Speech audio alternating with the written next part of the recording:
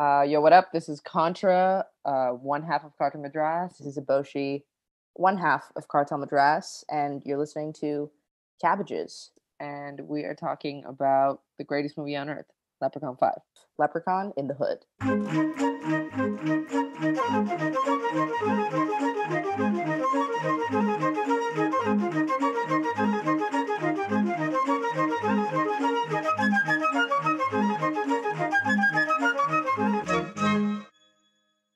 Hello and welcome to Shamrocks, a Leprechaun movie podcast, the only unofficial weekly hip-hop podcast about the Leprechaun cinematic universe. I'm your host, Gary Suarez. I'm a freelance music journalist and critic, and I write a twice-weekly hip-hop newsletter called Cabbages, which you can subscribe to for free at cabbages.substack.com. Joining me as always is my co-host, music industry insider Jeffery Laughlin. Hello, Jeffrey. How are you? I'm good. I think I'm good. Okay. Leprechaun in the Hood. Can I just jump right into it? Today we'll be talking about Leprechaun in the Hood, the 2000 movie that Entertainment Weekly called bloody, broad, and comically brutal, blaxploitation at its best. Ugh. There had to be some negative reviews, right? I don't know if there were any reviews other than this. This was a straight-to-video jam, right? Yes, this is their third straight-to-video. Okay. It certainly isn't the best of anything. I'm not going to say it's the worst. I'm not going to go full shit on this film. It's not Superfly. At its best? It's not the Mac. It's not. It's not. What's that one? 3 to Get Ready? That was my jam. Yeah, it's not that. It's not Foxy Brown. It's not Coffee. No. It's not Sweetback. It's not particularly good either. It's not even Tim Story's Shaft reboot. Oh man, that thing was. I totally forgot he made that. But let's not get off on Tim Story again. I know we did a whole episode about Tim Story's Tom and Jerry, and we managed to go that whole episode without talking about the hot button issue of Tim Story's Shaft reboot, which was wild movie. Maybe we'll find some time for it in another lifetime. But possible. I don't think Leprechaun in the Hood wasn't a good film. No, but I found it wildly intriguing. Mm-hmm. I have a lot of questions. Yeah, go for it. And I can't wait. Well, I feel like I'm just going to save them for our guests. It's interesting because I feel like as this season has gone on, our guests have become more and more despondent. As we started with Fatboy Sharif, who was thrilled. This was somebody who is a horror movie expert, and he jumped right in. And then we had Dunce Cap in episode 2, and he was like, "Yeah, these aren't really good films, but I like what we're doing here, and let's keep this conversation going." Right. And then we got Beans of Antipop Consortium to talk about Leprechaun 3 and then in Vegas. And he was just sort of like, I don't quite understand why you guys wanted me to watch this movie, but I'm into it. We can talk about it. I'll talk about it, but I don't know, man. And then Elucid couldn't finish the movie. Pay Elucid to watch the film. Elucid basically was unable to complete watching Leprechaun in Space. And we had to set up a GoFundMe to refund him his original $5 rental fee, and also another $25 to get him to purchase the digital edition of all of the Leprechaun movies, and so that he would watch it. We also raised an additional $220. So by this for Astoria Food Pantry, so I feel pretty good about that choice. Oh yeah, man. By this point, at this point, the emotional arc is going to take Madras. They're going to be really either angry or just fully despondent. Like, why did I do this? Is this my career? I go on bad podcasts about Leprechaun movies now. That's what I do. You know what I mean? I worry that Cartel Madras are going to walk in here and like throttle us. Like, again, we're on Zoom, so we won't be physically harmed. But I think that this is leading up to violence in some way. Just like people, if you watch like Eric Andre, or you watch like old episodes of Jackass, like sometimes people feel like they've been duped or pranked and they take it out in certain ways. And this podcast is not a prank. I have to make very well clear. I'm not like doing this to see if people get mad at me. Look, people are mad at me online every day. So I have no desire to make more people angry at me in other aspects of my life. To me, the Leprechaun spreads joy, but that didn't make this a good film. My fear is that by the time we get to the final film that we're going to talk about, which is Leprechaun 6, Back to the Hood, that we're just going to guess shut down completely. Like they're just going to go quiet on us. Did we do a bad thing? We did a Leprechaun hip hop podcast, Jeff. What were we thinking? This was a bad thing. We did a bad thing.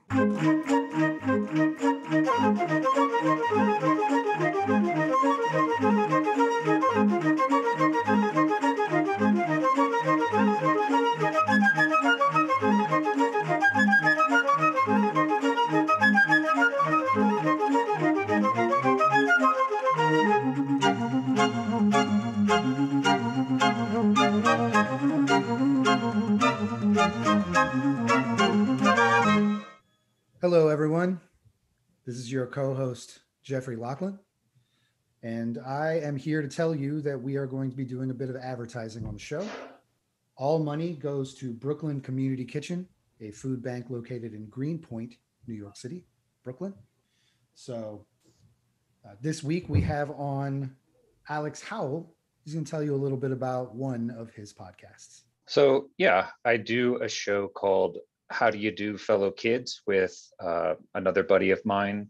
The rough premise is that we wanted to look into like Gen Z or later trends that I would imagine people our age find baffling, and our ages, we're both Zennials, like got 1 foot in Gen X, 1 foot in the millennial generation. And yeah, we just kind of look into various topics that Gen Z kids are into. We're teaching you how to be kids badly. Last episode that we did was on JoJo Siwa. Some of our more popular episodes were on the K-pop band BTS. I did an episode on alt TikTok, which is like the weirder side of TikTok. And upcoming episodes are going to be on like popular manga / anime Demon Slayer. I'm going to do an episode coming up on ZTubers. So just weird stuff like that. And my buddy is a philosophy professor. And so like he's always got a constant influx of new kids, and he just wants to be able to at least go like, I know that that's a thing whenever they bring up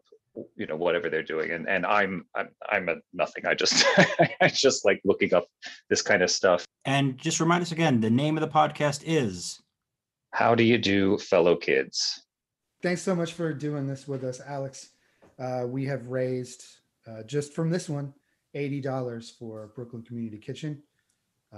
If anybody else wants to do this, feel free to reach out to the Cabbages Hip Hop Podcast.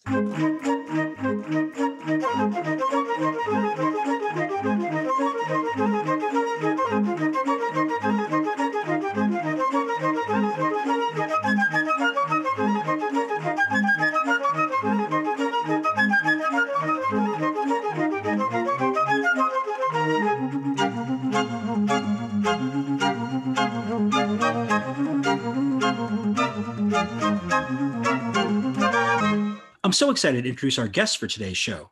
Joining us now is Cartel Madras.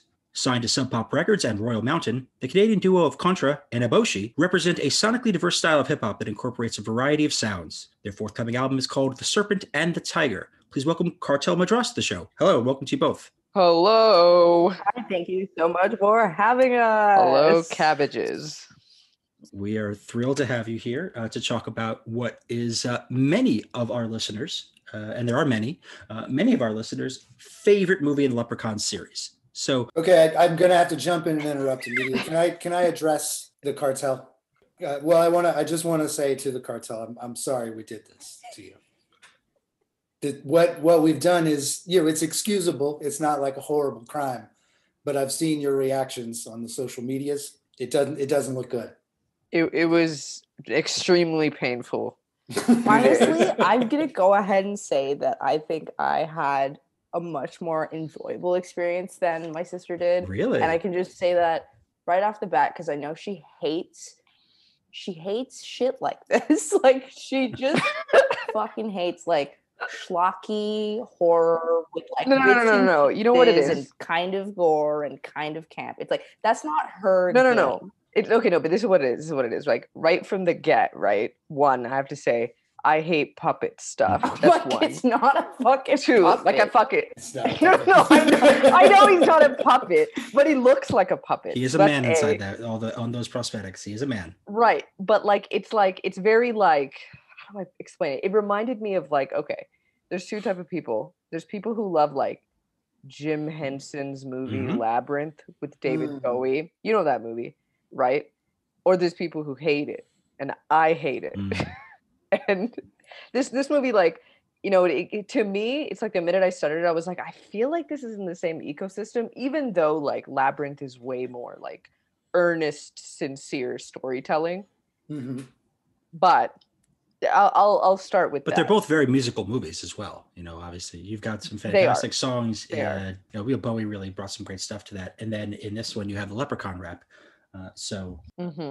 Yeah, like I'm trying to see. Lep in the hood, come to do no exactly. good. Lep in the hood, come to do no good. Like it's a sick hook. I'm not like I'm trying to see Lep in the Hood get to Broadway. Like that's where I'm at. Like this could be that moment for this franchise. Like because this is the most musical one in the franchise. If you're inviting us to help you write Leprechaun the musical, accepted. That is we're in. We got nothing going on. Like I'm gonna start tonight. I'm not busy. This conversation. Perfect.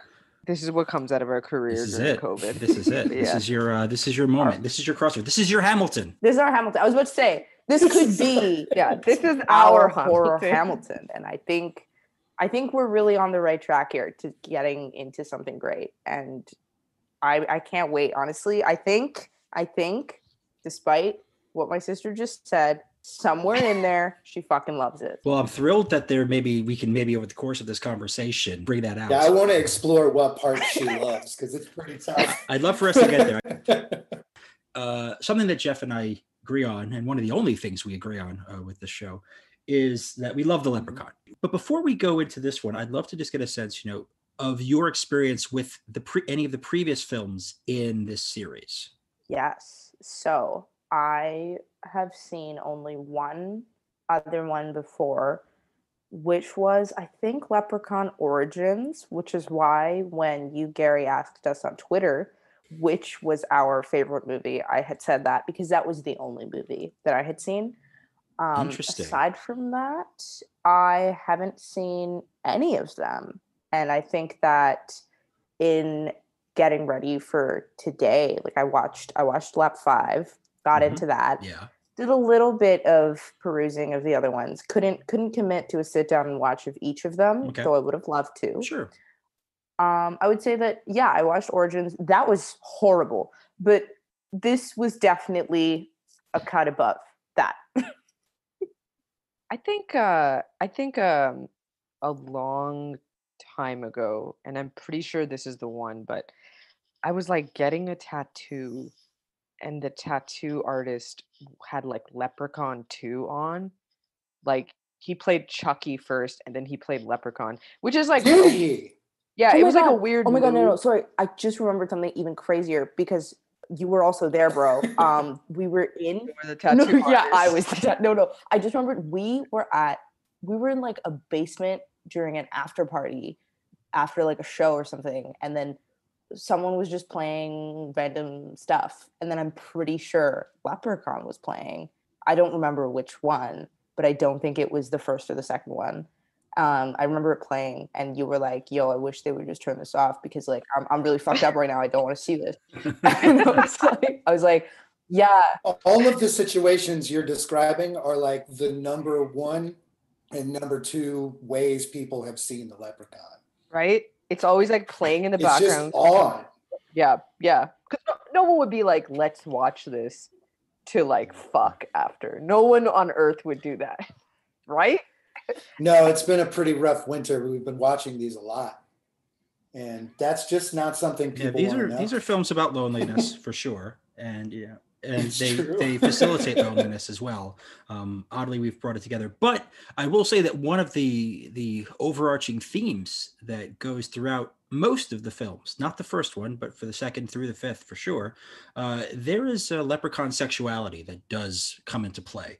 And this one is the most explicit of them, because of he actually has sex. The zombie fly girls and them basically recruiting women for him to have sex with. And there's also the and I should just point out that this is a film that in our current climate, particularly in Me Too times, and just in terms of recognizing the issues of the day, is this doesn't age very well in a lot of places. No, not at all. Not at all. There's some disgusting transphobia in this film. There's like a real issue with Asian stereotypes that come through with the character of Chow.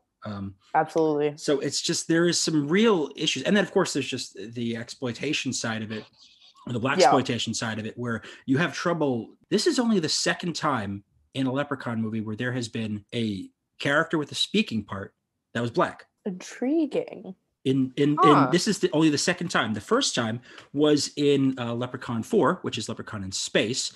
In Space, right. When we had that episode, our guest, Elucid, pointed out that it was the same actor who played Juana Man. And so there was something to be said about just sort of teeing up the sort of transphobia, homophobia aspect of it into this. I feel like it was kind of a unintentional foreshadowing. Is there a movie with rap in it that was more obviously written by white people than this film? I'm gonna go ahead and say no. I'm not. I was gonna say something, but I'm not gonna say it. But we can always cut it. Oh yeah, I'm like, don't worry, guys. I have a beer in hand, so I'll be saying things very soon. Me too. But I actually have a nice cannabis seltzer. That sounds amazing. Yeah, actually, it's a real treat. God, I wish I could smoke right now. I'm in my mother's house. No. So I'm just holed up here with a tea, but there's probably beer in the fridge downstairs. No, dude, I looked for so long. There's nothing. Okay, you could have just asked Dad, but like whatever. I looked in every single person's fridge. There was nothing. Interesting times. I know, strange. But no, I was about to say, like, in terms of like, because what you were saying, Jeff, is like, is there a more whitely written movie taking place in a black community? Obviously there has been, and I would even venture to say that some of our most beloved hip-hop films of all time, the writers' rooms for those movies are exceptionally white. Exceptionally white. True. But I do like the idea of like discussing this movie in sort of like three different lenses. Like it's a musical, right? Like we were already talking about it. It's a musical. It's also a hip hop movie. It's also a movie that takes place within that sort of ecosystem of the music industry, specifically like the rise of an up and coming rapper. And then it's also a horror movie. And I think like it's really funny to view it as like a hip hop movie, which follows those tropes set against the backdrop of like a cheesy horror movie, because I think that like lends itself to a lot of like the character development in the film. Oh, for sure. Whoa. Okay, I'm just looking up the writer, of the director, Rob Spera of this movie, because I was like, what else has he done? And like, yeah, like basically just a bunch of episodes of Criminal Minds. But here's a nice Cartel Madras, Rob Spera coincidence, and maybe we were always meant to watch Leprechaun 5. He directed an episode of Criminal Minds called Fear and Loathing. He named it Fear and Loathing. Sorry, that's our next single. It's called Fear and Loathing. I think you guys were destined to be on this episode. Basically. I think so too. We're learning a lot about each other, and I'm really appreciative. And I know enough about Jeff, so I appreciate learning about other people. But yeah, the two people credited with the screenplay. There's a lot of people credited with the story, which says a lot about the way this is set up. But credited with the screenplay are Doug Hall and John Huffman. And Doug Hall, best known these days for his work on Blackish and Grownish, story editor, so Okay. he's kind of stayed within a certain space. But I think it's an improvement on this. Yeah. Then John Huffman is kind of one of those career folks, both actor and writer, but mostly on the acting side.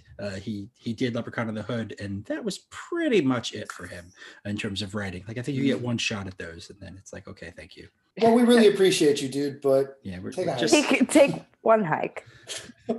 Please. when we often talk about these films on the show, we're often fixated on the rules. Like, what is it that, like any good horror movie, like what's the thing to fixate on? Like, okay, you know, he can't, in some of these movies, he can't touch wrought iron. In some of these movies, 4-leaf clovers are like death to him. And there's everything. And in this film, from the very start, where Ice-T starts pulling baseball bats out of his afro, it's pretty clear that the rules no longer apply. Right. It makes like literally no sense. None whatsoever at all. But like, I'd say that like once you get, it's interesting because yes, I would view it with the understanding that like the rules are inconsistent. They follow an absurdist logic. Yeah, like I'd say like Ice-T grabbing weapons from his fro is like a moment where you right away understand that this movie is like not trying to give you the answer as to how to expect the downfall of the leprechaun in the end. And like ultimately we'll get there because like I'm assuming we're gonna like go through this chronologically, hopefully, because I can only think of it that way. Otherwise, okay, wait. So otherwise, what is your question? I have a question. This is just about okay. So I don't remember any of the other Leprechaun. I don't really remember Leprechaun 2. I just remember like Warwick Davis's face. Okay, but so very memorable. Is very, but is it like the Leprechaun is moving through time, and like by time I mean like this is like series 1 to 7 is like chapters 1 to 7 in the Leprechaun's life, or it's not linear, the films. Okay, so you're hitting on something that we've gone through with every guest, and this is the continuity question of sorts. Right. The belief is that there is none. The fact is that there's none. There is no continuity. There is a way that if you want to look through a different lens, a fun lens, you can watch them all and sort of try to piece together the total insanity that is the Leprechaun killing package. So, okay, at the end, he's not dead. The leprechaun does not die in this film. No. So is that something that happens in all of the movies? Is he killed at the end, or does he remain alive? Yes and yes. He's killed at the end he's exploded at the end of a couple of them. But they're like in each film, he goes through some adversity and it just doesn't seem to matter. Like at the end, like he's been killed in the middle, but like in space, he was killed numerous times. And just like reappeared, was like, hello, right. I'm the leprechaun. Like, all right, cool. So there is no real rule that you destroy the leprechaun and you win. That rule is really weird. Okay, so like there's like in none of the other ones, as far as we're concerned, is he like overcome and defeated properly. He's either contained or made to no longer be a threat. So this is the first of the films where he essentially wins. Yeah, he's absolutely thriving at the end. Like he's thriving. Like he's living his best life. The world is he's truly like succeeding and making a name for himself. This is the only one that does, and it's like the only part of this I really enjoyed was that the leprechaun was just like, I got what I needed back. Now it's time to wrap. Yeah, like he was like, I've received everything that I came into this movie seeking, because that was all taken from me. And now I can basically run my career, run the gambit. Like, let's see where this goes, which I found to be a really, really funny end to the movie. I thought it was just so funny that he's like, I'm about to like, I was dying laughing. Manage up in here. I'm in the music industry. I was like, okay. Yeah, in that sense, this episode was so relevant because I was like, it's like it began as a movie about this leprechaun, and then it was like an analysis of the music industry. Well, yeah, that's what I was saying. It's like a hip hop movie that really does sort of like even in passing discuss the hilarious like corruption of the music industry, and here is, right.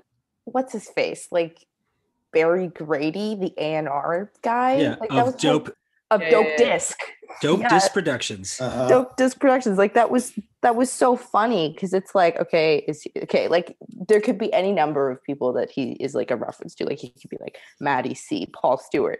But I think like his character coming in and just being like, haha, yeah, I'm like vice president of A&R at Dope Disc. And it was like, I loved seeing like the trio's reaction to that because they were truly like, oh my God, he's here in front of us. He's here. They were awestruck. Scout us. He's going to scout us right now. And like, that was just like that was like one of those moments that like you see, and it's like, yeah, that's, you know, that is actually very realistic. If you know someone in A&R is somewhere, you're going to be thrilled. You're going to give them what they want.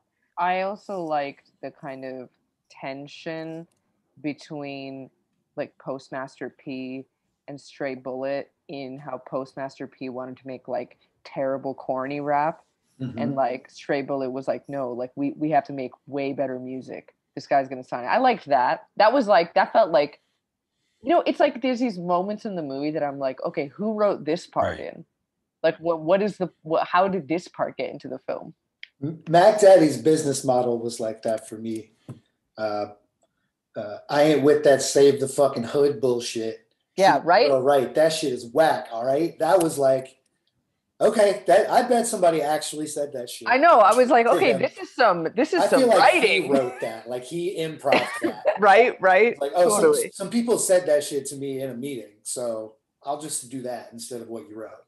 Yeah, like that. I felt like that was very much like speaking to an element in the music industry that has happened in various iterations.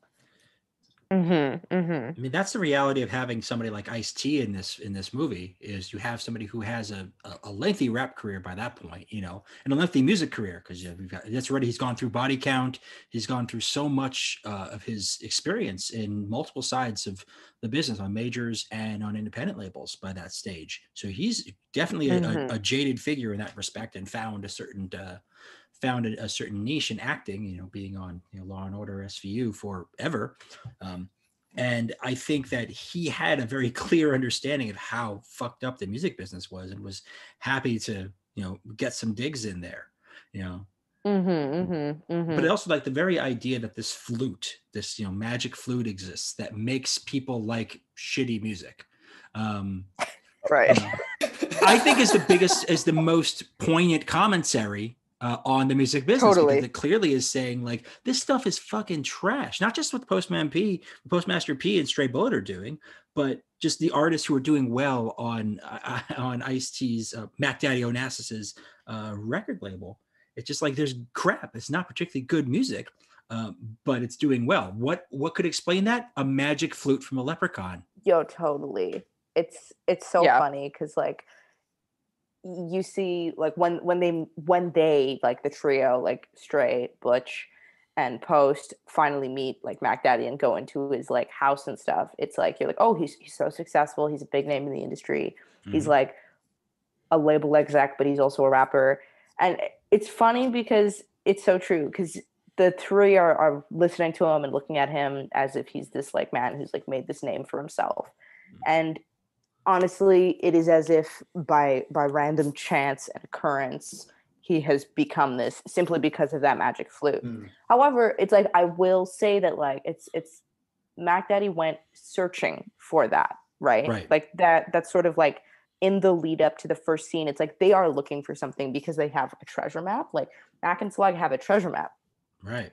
And they're looking for something, and they find it because Mac Daddy is kind of a piece of shit and is about to beat his friend up because his friend's fake map didn't work and didn't lead them to anything. He like takes him through the wall and he's just like, oh my God, we found what I'm assuming. I had not considered in my watches of this film that he knew what he was looking for, and that was the one particular thing. Absolutely. I didn't put that together. So that means that when he had those three dudes in his office, that the music, he knew the music was trash, was like, whatever, I have the flute. These dudes are hungry enough to where they'll give me money. Yeah, because they were so bad, right? Right. When they were doing the audition, it was so Because shitty. I just can't. Maybe it's me and I'm naive, but I can't see Ice-T being in this movie and being like, I'm not approving these dudes. Like, I think That hurts me as a person, like a real person. like I think like what, because honestly, what Mac could do if he wants to make the most money is just like do the flute thing for all of the artists on his label. But he was actually, I think, giving advice to the trio, because like he was giving them, like, he was like, don't do this and that, do this because that's what's selling and that's what's going to make me money if I sign you to my label, which is interesting because he could technically just like lend them the flute for each show they're doing. Like, Yeah. I think maybe he's also a hype man. yeah, like maybe he could, like, I think like beforehand theoretically he could use the flute for all of his artists that he signed because that would make them extremely more profitable. But he was actually giving them advice based on their lyrical content to make them more marketable. Also correct.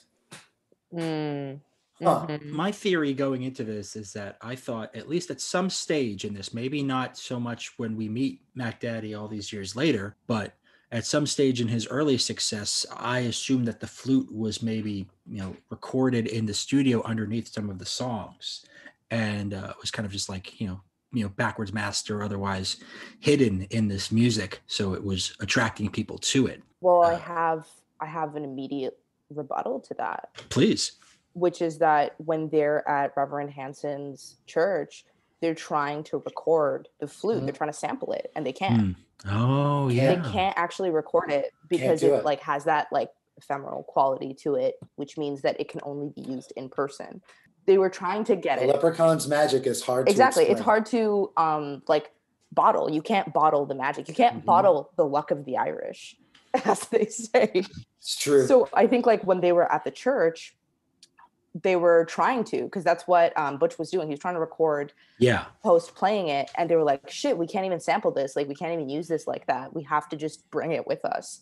Because I think what they were trying to do was figure out a way to use it in perpetuity so that they could get Mac off their tail. Because they were like, Butch was saying every second he could, Mac is chasing us. Mac is going to fucking kill us. If we don't give him this thing back, we're dead.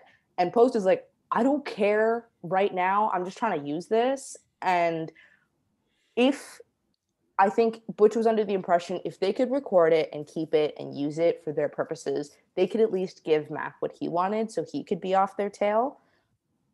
But they weren't able to do that. And so at that moment, I think they could have probably highlighted that element a little bit better in the film so that it was clearer for the audience, because that was kind of brushed over so quickly with like Reverend Hanson coming back down and being like, what are you guys doing? I'm not going to keep this leprechaun locked up in my safe in my church. That's fucking crazy. to be fair to him, like, good decision. That. Like, that thing, it's not a great thing to just keep around. I don't think it's. I don't think that's safe. I don't think. So, like, kudos to him to have enough control of the situation. Be like, young men, no, you will not be keeping this monster here. You can't keep your leprechaun in my house of God. And that's not even the strangest thing that happens in that church. No, it's not. Because Coolio shows up. No. Yeah, Coolio does come Coolio in. shows up. And as it turns out, that cameo is even stranger than you might think. So in a Vice interview he was asked about that cameo. And he said, somebody came with a camera and said, hey, man, I want to put you on this movie. We weren't even in a church. We were in my fucking kitchen. They filmed it and they did their little Hollywood movie magic, superimposed type shit, and put us in there. We weren't even in a church. He wasn't even in the church? Crazy. This is mind-blowing for that era. They CGI'd him into the church. They spent money to make sure Coolio was in the film. Wait, they CGI'd him? Okay, wait, no. I think, this is so fresh in my memory. They have a shot where Post is saying, is that Coolio? And then the camera changes its pan. Well, it actually just gives you a frontal of like Coolio's face. And it's like such an immediately recognizable shot. It's like got him in his hair. And it's like, oh, right, Coolio. And then it takes you back to the wide angle of the church audience. And then I think in the back, they either might have put in the money to CGI Coolio in the back, but I think he's also so far back that they might have been able to like they body they might have been able to replicate like his perfect hair on someone else. Like they might have just like put in the money to get a really good hairstylist for that moment. Because I remember seeing it. There's still an amount of money that was spent. Absolutely. No, this is a notoriously cheap franchise. And to put money into the idea that like, we got to make sure the fake Coolio has sick hair is the craziest thing I've ever heard in my life. To save that moment of Coolio waving at the back of Keep in mind that they, where they choose to spend their money is key, because most of this film is filmed on old Cagney and Lacey sets, untouched from the Cagney and Lacey times. So they're basically using set pieces that exist. So not only does a lot of this feel old in terms of just the way this movie is set up and the music certainly, but the locations are from old Cagney and Lacey episodes. Interesting. So the movie's ridiculous. Because like the restaurant that they're auditioning for their Las Vegas show in is like hilarious. But also a venue that that restaurant is like we've exactly. I would totally see you play there. I would totally go see you play there. I would go to a Cartel Madras show there. 100%. And we would like build that as an intimate venue. Like totally. That scene was so triggering. I was like, oh, the many cafes we had to play at and like pretend we did it on purpose. My god. No, I remember like when the second audition they do in the restaurant is like going really well and like the people are like dancing because it's like popping off. I was watching it and I was like, oh, this is a show that we've done. Like this is a show we've done where we're like, all right, let's get it going. Like let's make it happen. Do either of you know much about science? I know Jeff doesn't, but do either of you know much about science? That's a low blow. I know a little about science. Rocks are hard. The only science thing I can say in relation to this movie with any confidence is that nitrogen triiodide is not storable. It's not transportable. And you cannot use it for controlled explosions, which means that Butch is a fucking genius for being able to use it at all during their first audition. Yeah. I think Butch is the unsung hero of this film. I think personally, Butch is the unsung hero, but I'm going to go ahead and say, no, sorry, before I even go ahead and say anything, Gary, I'm so sorry. Why are we asking that question? I was asking because of Butch. I was asking because of Butch. There's a line that I wrote down during the scene where they are hiding. He goes into this little speech and he says, "The mix of a douche and a jelly is very combustible. Combustibility plus electricity equals flammability." Now, I'm not a science person. I don't particularly know what's going on when that happens. So I just wanted to get a sense if either of you thought that there was anything to that. But the fact that you're pointing out an earlier situation where his science skills were above what our understanding of so it was always lingering in the back that he was, they foreshadow it that he's good at science. But I do think that scene was a crock of shit because there's no way douche and lube is combustible. If lube was combustible, we would have a lot more problems in the world. Yeah. If lube was seriously combustible in mixture with something else that's, like with douching liquid, like if those two things were combustible combined together, we have a problem here. We have a lot more 911 calls than we can anticipate. So I don't know. I'm with this. Like if you put Summer's Eve and KY together and we're going to explode, I feel like those are in the same area of the bathroom. Exactly. Like that's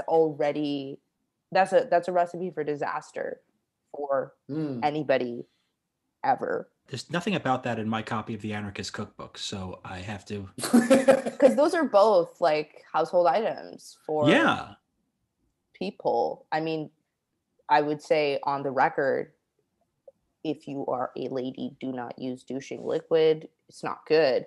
However, a lot of people have douching liquid at home for other reasons, and everyone has lube. So hopefully those two things aren't super combustible or flammable. So let's go back, because there was a point that you were making before about it was being bantered about is Butch the hero of this film? And I'm wondering what people's thoughts are about that, because he does save the day a few times and he does become a sacrifice towards the end. Yes. obviously. And unfortunately, it is really after he's gone, then things really do go to shit. Yeah. Like He was also the best rapper. You mean Stray Bullet was the best rapper because that was a no-brainer. Yes, Stray Bullet was Oh, did I confuse these two No, rappers? it's okay. It's okay, Jeff. It's possible. They look completely different. They were all very, very, very bad rappers. Like Postmaster was the worst. I would He say was truly hookless. like Stray was carrying the weight of the trail on his shoulders with his ambition and his he was drive. and he was charismatic. Right. He's charismatic. He has so much ambition. He knows this is a dog-eat-dog industry. He's like, I'm gonna do the thing. I'm gonna like fucking say anything to get there. Do I agree with that? Not necessarily. But Post was like, I'm bad at rapping. I have bad bars, and I'm gonna be as uncharismatic as possible. And not to mention a constant spoil sport. Exactly, constant spoil sport, or just late to the party. It's like they were about to rob without you, and then you slowly show up. It's like, don't worry, you're not the hero, Post. You couldn't save your friends, dude. You're not the hero. I feel like on the list of things, it's probably not the coolest to be late to. Exactly. It's also robbery and theft are like near the top. You know, be there on time. There may be a plan, even though there wasn't. The plan was just go to that building. The plan was just like show up and just rob him. Just take that shit. But it's like, I would say actually the strengths of the group is like, yes, Butch is a science whiz, and also like, sure, the maestro producer of the team. And Stray is like, you know, like he's the go-getter and the one with the most onstage presence and energy. With that, Post is the dude that is just so righteous and annoying. I hate guys and like also Post. like actually and they're always the shittiest rappers. This is so true. And Post is also the most transphobic of the three of them, because he was the only one to make a comment that is like super transphobic of the lot. It's like, yes, you could palpably assess the discomfort all three of them had with Fontaine, but it was only Post that said a transphobic comment about Fontaine when they were being killed by Lubden. So I'm going to go ahead and say Post, despite being the one that's like, oh yeah, positivity, conscious, I'm the one that cares about all this stuff, is actually the biggest piece of shit in the group. Which is a real thing. It's always like that. It's the guy who's like that is always the biggest piece of shit. Yeah, it's like, it's funny because you think about like, and I know this is an aside, but like he's meant to be like some version of the conscious rapper. Whether the writers of this film understood what a conscious rapper was, like he's supposed to be some version of that. And it's like, I think about what happened with Talib Kweli, where he was going after this young woman online, like mercilessly. And it's just like, you're supposed to be the guy who talks about black girl pain, and like, you're like shitting on this person. And then like, I think about like all the rhymesayers stuff, the boycott rhymesayers movement. And I think about just like how it's like, these are supposed to be the people who are, you know, quote unquote, you know, woke about this shit. And they're like some of the most notorious, offenders in these cases. I mean, even holier than thou. Yeah, it's holier than thou, and even that's my favorite phrase. It's holier than thou. It's super holy. He spends the entire film being better than everybody else because he doesn't go on a microphone and say wild shit. And it's so funny because it's like, even most recently, like we have like a J. Cole type coming after No Name, and it's like, what the hell is this, dude? Why'd you do like that? What was the reason? What was the reason? That was like the dumbest move of his career, to go after No Name during the height of the protest, like to go after the most like openly leftist vocal rapper, right? Public intellectual in the game, essentially. Absolutely. It's interesting because it's like, yeah, for people who aren't J. Cole fans, it was like, oh, there it is, guys. By the way, we were like, this is what we've been saying. We've been noticing for years. Yeah. You know, I always think about, there's that lyric he did on that Jeremiah song that's just like absolutely disgusting. Like he wrote a disgusting guest verse on that Jeremiah song, and it's just like, I go like, how do you reconcile that? And then when you see what happened with No Name, you're like, okay, yeah, that totally makes sense. That's exactly who he is. That's who he is. Okay, now we understand. That's who he is. Yeah, now we get it. It's so crazy. It's so crazy because it's like, yeah, it's honestly that is a trope, and I don't think I'm willing to give the writers of Lep 5. Maybe I am, maybe I'm not. We could say maybe they are sort of tying Postmaster P into that trope by making him the only one that was vocally transphobic in the entire movie. That's interesting. It's like, yes, the script itself was transphobic, so I'm not willing to give the writers that leeway. But it is interesting for them to choose sort of the hero of the group to be the one that's also kind of well, I mean, it's also interesting that this was the first film with Black people in it, really, and they lost, and the Leprechaun won for the first time. Yes. So it's there's a whole lot going on in that field. That, like, if that's a real thing, if that really happened, I want them on the show to talk about it. It also just makes the most sense for like a sort of like pseudo blaxploitation movie to ultimately have a finale in which the main antagonist is profiting off of the Black experience. It's like, it makes sense for the Leprechaun to ultimately be a music manager in the game. It's like, and the best rapper in the film that's not named Ice-T.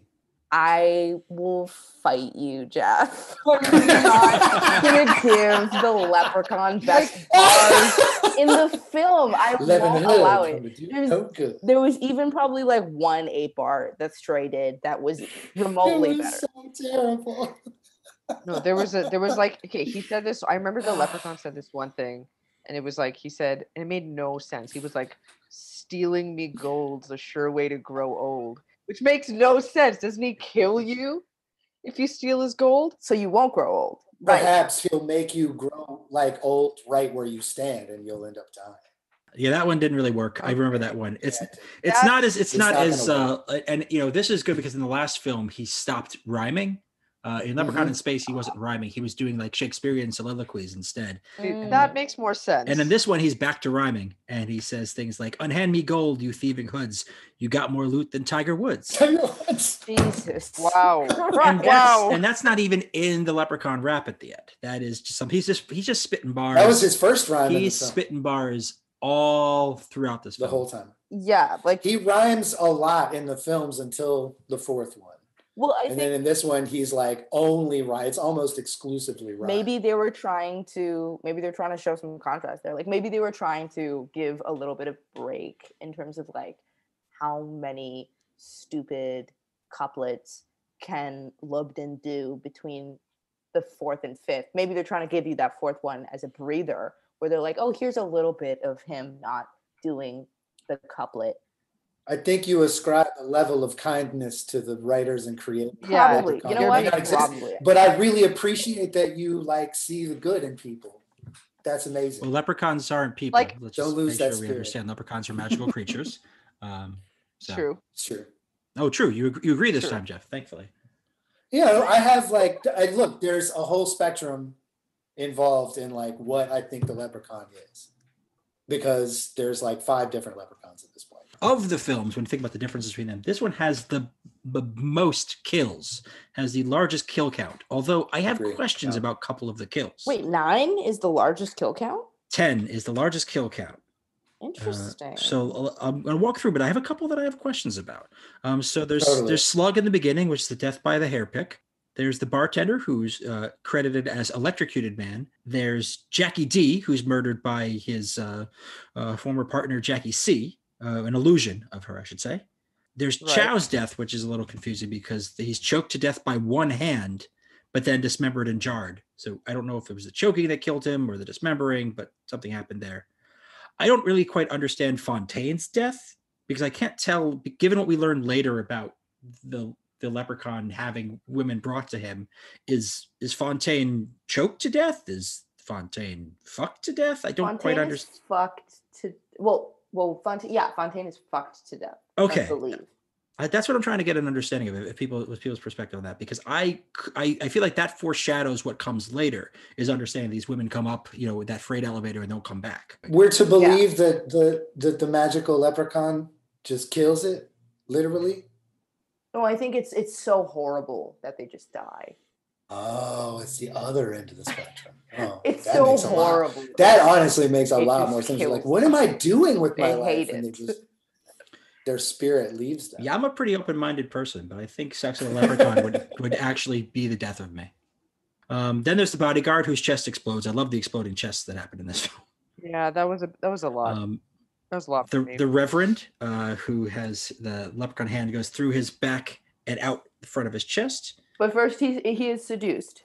Yes, first he's seduced by one of the zombie fly girls. Yes, and you know, they look great. Zombie fly girls. It was exceedingly easy to get him, to seduce him. Yes. It was. Yeah. It was. He walked in and was like, "Hi," and he was like, "Absolutely, let's do it here and now." And like, people walk in for Sanctuary, they're just going to see it. Yeah, he was like, "Me, a reverend? I think not." Look, you don't name your church Denzel's Holiness Tabernacle Church without good intent or bad intent, I should say. I'm with you. Then, of course, Stray Bullet is so suicide by lip. Tragic. Honestly tragic. Honestly tragic. Butch is shot by Mac Daddy. Very unfortunate. And then Mac Daddy, who is shot by Post and then has his insides exploded by Lip. So again, once again, another explosion. So that's 10. I yelled when Butch died. I was very upset. Yeah, Butch's death was hard. Stray bullet to his own head was really hard too. That was a lot for me. Because that was like, wow, that like you could have done anything. You exploded some guy's chest and you just make this guy shoot himself and some of his friends. That's mean. That was the cruelty. Fun-spirited leprechaun that I've come to know in the series. I also found so this is an interesting thing I noticed during Butch's death, which to me was a bit of, I don't know, again, maybe this is a little bit of undue kindness towards the writers, but I found it to be a powerful moment. It was when Butch was dying, Post was wearing sort of his drag moment. He had his like full face of makeup. His wig was unfortunately removed, but he still looked, very beautiful, and he was wearing a very beautiful dress.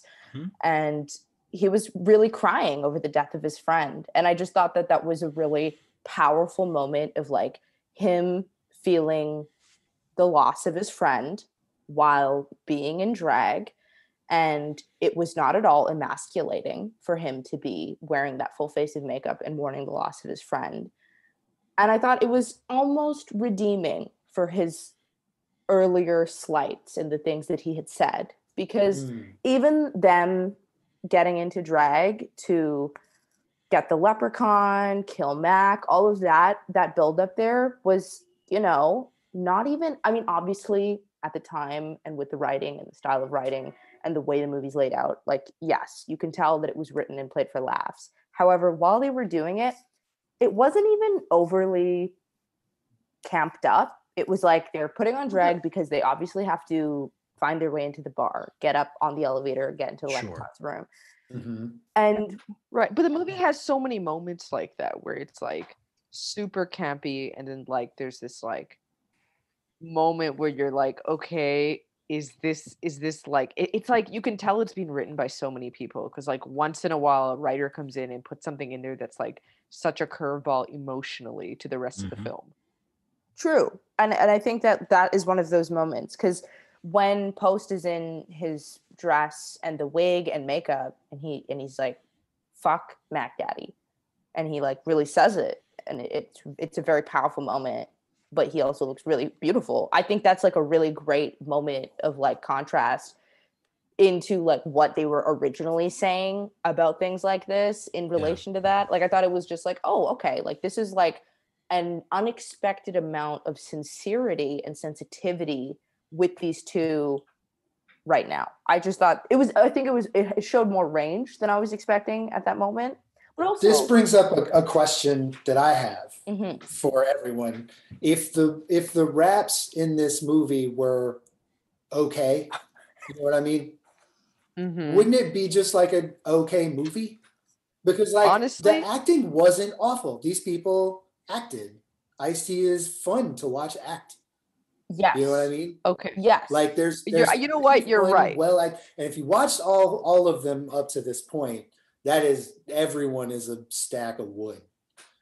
I think you're right. Sucks. Like, and then this one, a lot of people can really act in this. True.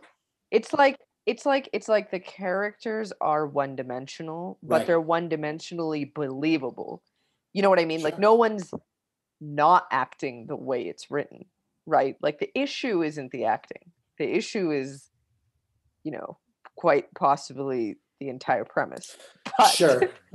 but granted. But I just feel like if the raps were pretty good, we would have been like, yo, this was like a fun ass movie and it was stupid and we had a good time. I agree with that.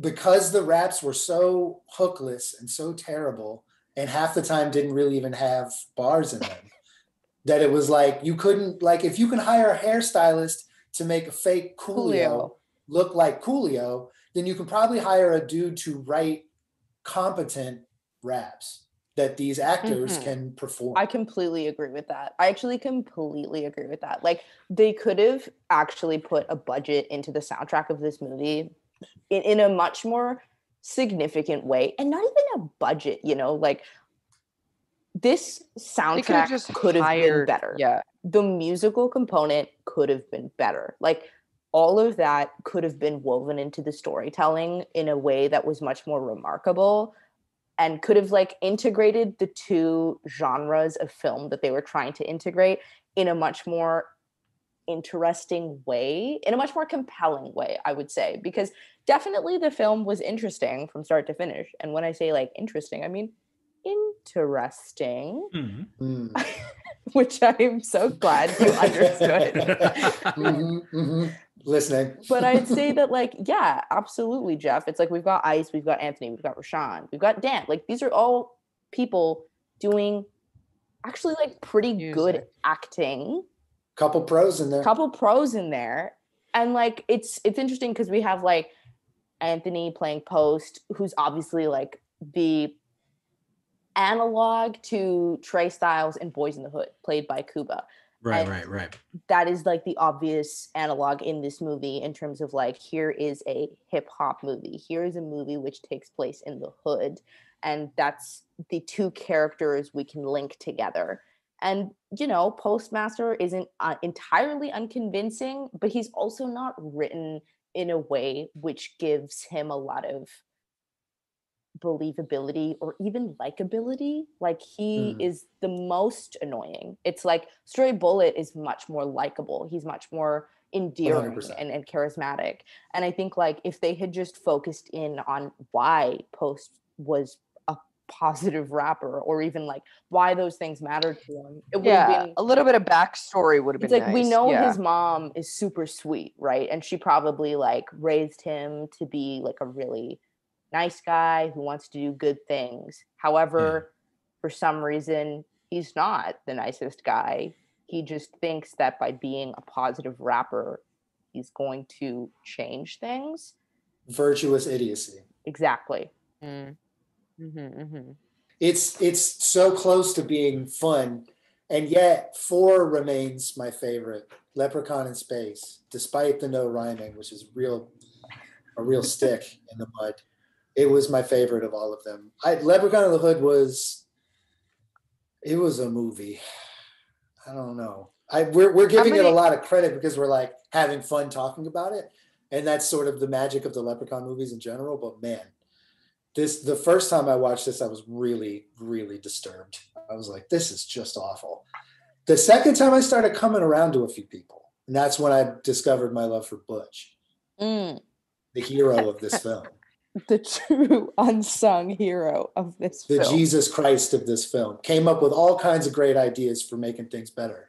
And then they killed him. Absolutely. Like it's crazy because like it's almost as if they're insinuating at the end that like Post was selected by the Leprechaun to be his artist because he was capable of outsmarting him the whole way through. And we know that that's not true. Like, we know that wouldn't have been possible were it not for like Butch's intellect and Stray's resilience. Like, we know that Post wouldn't have made it through without his two friends guiding him every step of the way, being like, yo, we need to stop doing this. We need to sound like this. We need to work on this sound.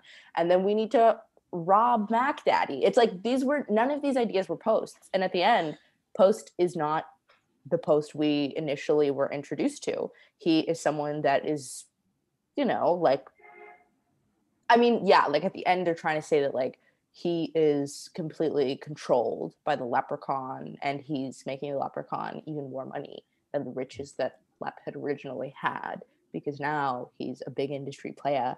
And it's interesting because that again implies that Post is the most deserving in the group to get that position. Well, I think the possibility exists that like we're looking at it through this lens of like where we want to be and what we believe in.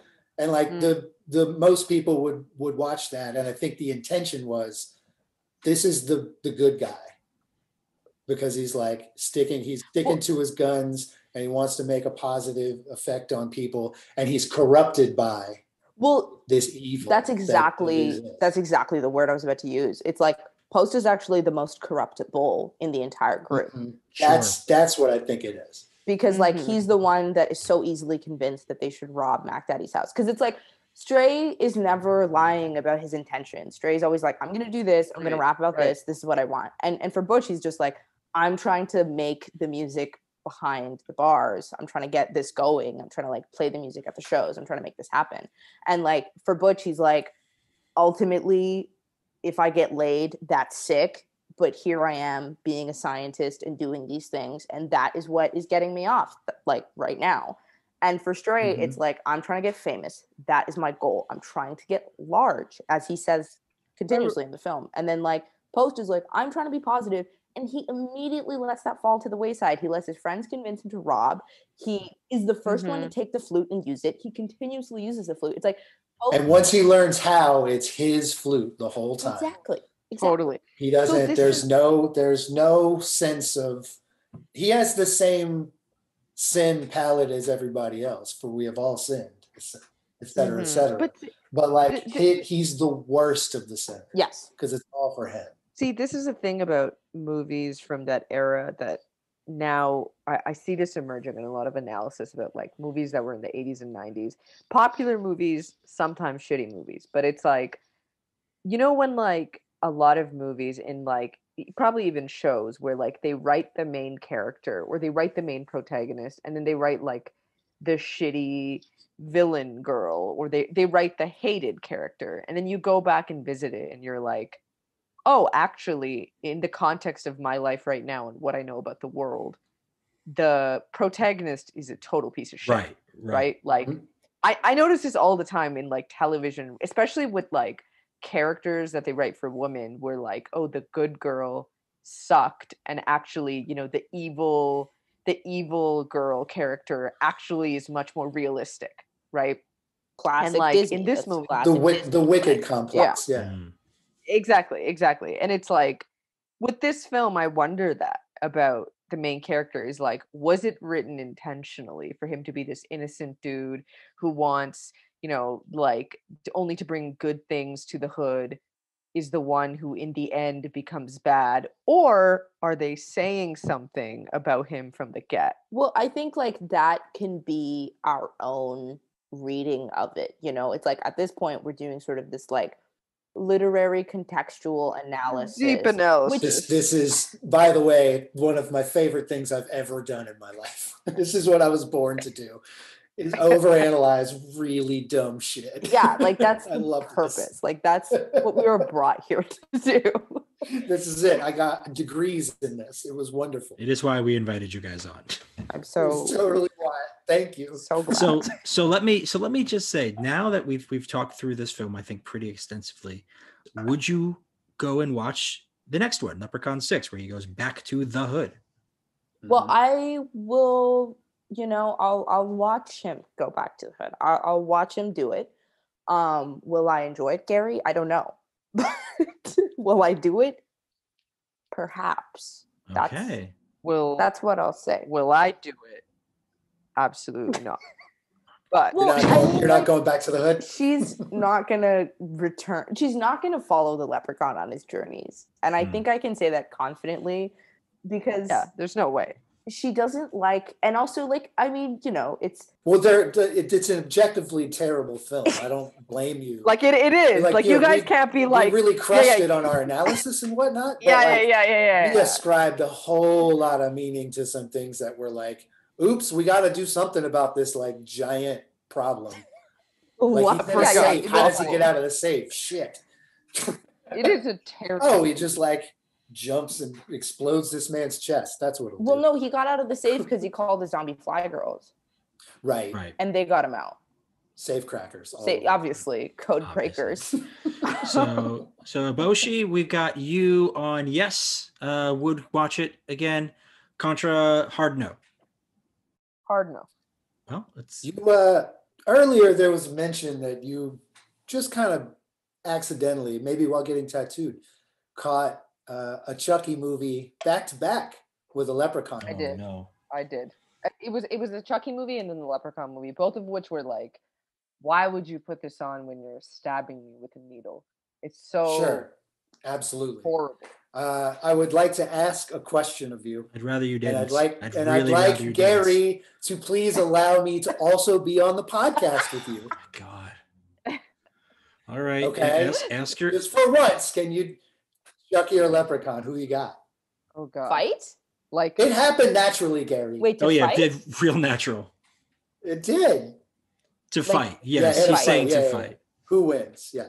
I would think, okay, and correct me if I'm wrong. And this is because this specific genre of horror, I always forget the rules within the movies. But it's like Chucky's not like magical, is he? Possessed. I don't remember. He's possessed, right? Yes. And like, but he doesn't have like magical powers, right? He can just like he physically kills people. He can't like Correct. do crazy shit like the Leprechaun. He has Correct. immortality. Okay, well, that's hard then. They both have You have- immortality. Well, I mean, we've seen the Lep killed quite a number of times up until this point. So I agree with that, but I mean, like, he doesn't mind because then he gets to be reborn and explode out of people's chests. it's not and the same beans. Leprechaun each time. So Point of order. Okay. Chucky or Leprechaun? Well, okay. So like what? So Chucky can do like Chucky's immortal. Chucky can do. He has like super strength. He can do like some voodoo stuff. Oh yeah. Can Chucky fly? Is that correct? Or is that not correct? I think he can jump pretty high. He can jump pretty high. I've seen Okay, it in the that's first Child's Play. He attacks in a pretty serious way. If he can jump really high, that is just strength, unless he can fly. Jumping really high is part of strength. Yeah, I don't think I've ever seen the Leprechaun jump. But the Leprechaun can move objects, can move people, can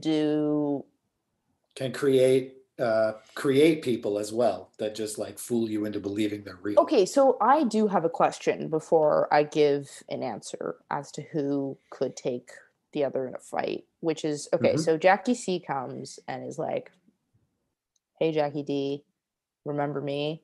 And Jackie D, the fool that he is, assumes that is his ex-partner that he can just get busy with. And it's like, okay, is this your dead partner? Is this your ex-partner? Either way, you should be asking some questions as to like, how is she in front of me now and so open to boning? Yeah. But he's like, I'm just gonna... The bone But that zone was really very gets the dudes in this film. When it's time to bone, they're like, okay, it's time to bone. Right. It is. But that's kind of like, it was very we'll like, do it in the street. Remember like Montel Mori era like decoy scenario? Remember that when like they'd always have the decoy and then the guy would like always fuck the decoy with no questions? Yeah, right. Yes. And like it was so weird. yes, that's so true. However, like, but the thing is, no, I know exactly what you're talking about, dude, because I was actually talking about Montel the other day. And it's so interesting because, yes, the dude would always fuck the decoy or always hit on the decoy. And it's just like, in one flat second. And like, how were they in a taxi together? Like it was made. Or like, how did you get into her hotel room so quickly? And also, like, are you not worried, like, for your own safety? Like, she could kill you. But like, those shows are so funny because the assumption is that like a dude in a committed relationship is going to, no matter what, cheat if he's given the option. But this isn't that. Right. Like Jackie D was with Jackie C. Like they were together. Like I don't know if they were married or if they were lovers. It seemed like they were a super couple. Yeah. Jackie C and Jackie D. Like, why would you break that up? And like she was cute as hell. I get it. If I saw her in the middle of the street, it's like, okay, I'd pull over and talk to her. Maybe wouldn't like totally do exactly what Jackie D did because he was really physical, really fast. But they have a history. Yeah. My question is, so her face changes and it's revealed that she's Leprechaun.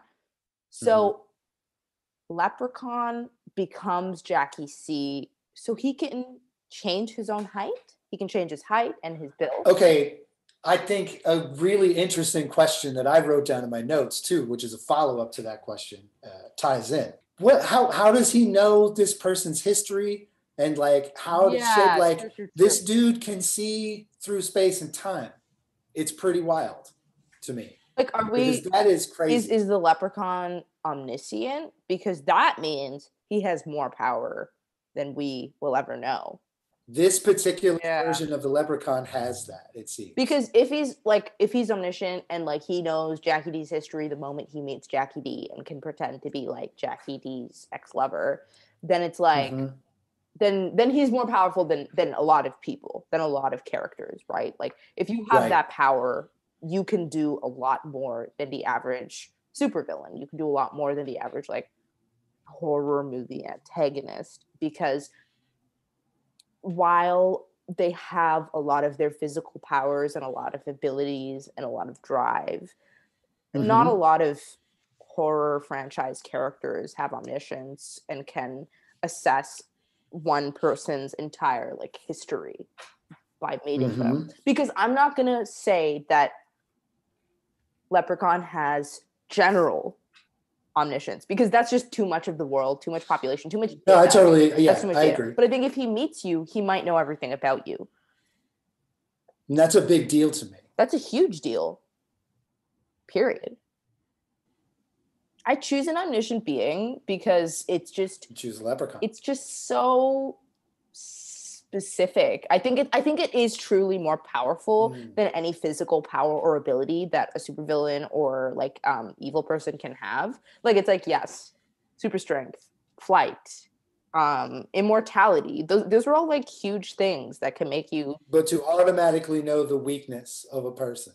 It makes, absolutely. Because then you automatically know the weakness of the person you're fighting against, which would make Leprechaun know automatically the weakness of Chucky and could weaponize it against him. Well, I want to thank you both so much for being on the show. It's really good. I got to hear from Contra too, though. This is a sticking point for me. Gary's like, get them off. Cut it. Cut the mics. Cut the cameras. Cut the mics. It was really nice talking to you both. Gary's like, fuck these three. It's my show again. I hate all of you. It would be the Leprechaun. Oh shit. Love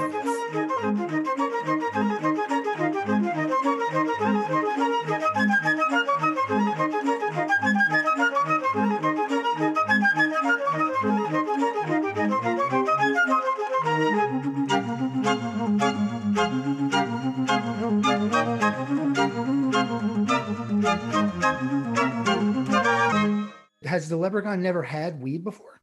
I don't think he has. I don't get the impression. Or was that particularly Skunky Jams? But it seemed more like he was discovering something. Yeah, I think so too. You know. So okay, again, don't start on me on this like nothing exists, everything is stupid and pointless and a lie. But you assume that all of these leprechauns, or this one leprechaun, whatever, has been around for a long time. And to not encounter weed seems kind of wild to me. He really likes it. That's for sure. I just almost like even forgot to like accost the gentleman who stole the flute. Like, having a good time and rhyming. Friend with weed is a friend indeed, but a friend with gold is worth more, I'm told. Well put. The way that he gloms onto marijuana, not just as a drug, but as a lifestyle, is incredible. The leprechaun we see at the beginning of the film has no interest in most earthly things. he's always had a bit of a pervy streak across these films. Sure, So it's not a absolutely. surprise that the Leprechaun in this film would also be an aspiring super freak. Totally. But the move here seemed to be, I'm going to imprison these women with mind control so that they will dance for me and do bidding. There wasn't really an implication that he was going to like bang these people. No, I mean, they surprised me. Like this, you would think this whole series is really gone for once they're in control, he's like trying to get it. I mean, look, there's so many topics we didn't really get to talk about with Cartel Madras, who were fantastic guests, by the way. And the reality is that he transformed over the course of the film into the pimp character that is familiar to anybody who's watched blaxploitation films over the past few decades. That's a good point. He became the pimp. He was a weed smoker. He was an enforcer. Was pivotal in his transformation too. Hugely influential. And suddenly it becomes more of an organized crime murder spree than a delightful, like, I like killing people. So this was sort of more like a prequel, a rise to power, if you will, for him. Because, by the end of the film, he's got his crew essentially running the hood. He's got like a massive, if we're to believe the crowd response to his hookless, formless nonsense, then he's like running the hip hop game. Yeah, he is basically top of his form. He has taken Mac Daddy Onassis' place. Right. He has become his own Suge Knight-esque character. It's a good move business-wise. I really love this move for the Leprechaun. To answer the question at the start of the segment, had the Leprechaun smoked weed before? I think the answer is no. I'm don't think. But I do think one thing can be surmised from all of this. And which is? He's in love with Gary Jane. Gary Jane. Do-do-do. Gary Jane.